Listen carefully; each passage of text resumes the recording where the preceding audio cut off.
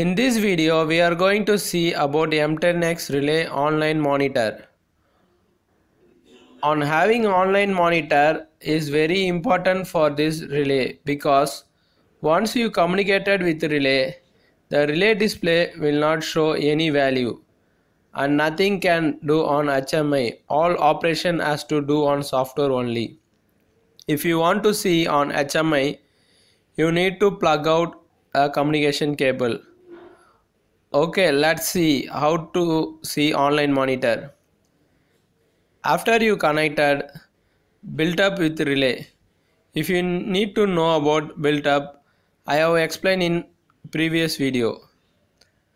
After built up, click over tool menu. On that, click on MD simulation.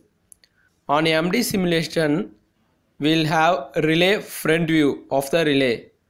On this, you can able to see all the LED indication, view of current value, voltage value, binary input status, trip indication with alarm, and also can able to reset production trip.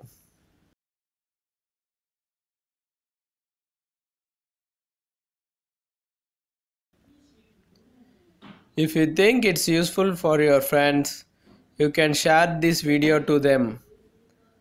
Thank you for watching this video.